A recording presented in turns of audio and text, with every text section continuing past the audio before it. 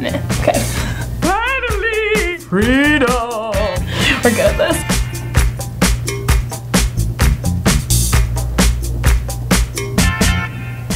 Rory? Oh, honey. Look at this. Look at this. Look at what? 4 hours at Yale and I'm already homesick. Well, that's okay. All I could think of the minute you left was, I want my mommy. I haven't thought that since I was 2. That's natural. I'm 18. I can sign contracts. I can vote. I can fight for my country. Not I mean, Nebraska. I'm an adult. Adults don't want their mommies. Yes, they do. Honey, I'm not a good example, but Everything's so foreign. I have to share a bathroom. I've never shared a bathroom with anyone but you. So I'm gonna be running into people in the bathroom. We're gonna have to make small talk. I don't know any bathroom small talk.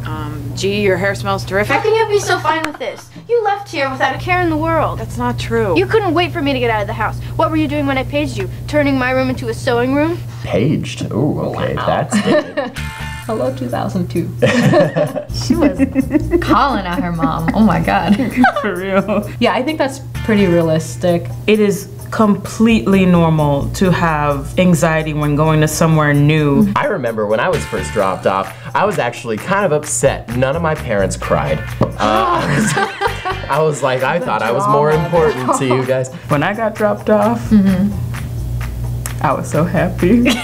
My mom, my brother came and dropped me off. Yeah. She was the one that came back and was like crying and was like, I don't want to leave you. No.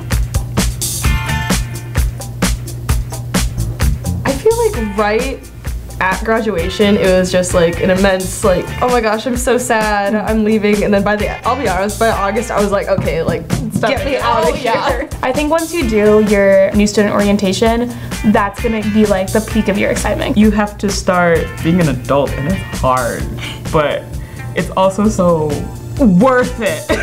It's so worth it. Like you're gonna become the person like you wanna be. It's college, like you have the 4 years to find yourself, truly. It's like, it's super cheesy, but. It was weird because they've dropped me off at camps and stuff before, and that's what it felt like for the first few days. And then school started, and then I don't know, it just kind of just happened. I finished my first semester freshman year, was home for winter break, and that's when it hit me that like Lincoln was becoming my home and that it felt like I was like visiting my parents' house. My sophomore year, I like kind of stopped hanging out with my high school friends and I wanted to go back to Lincoln and I wanted to hang out with my college friends. It just started feeling like this is where I was meant to be. You find out everyone's in the same boat. Like Yeah. everyone no longer has their parents your around. First day? Your first day? Ah, Yeah, we're all, Wow. oh, you also Yeah. haven't been to college Wow. before? This is great. We're in for a great time.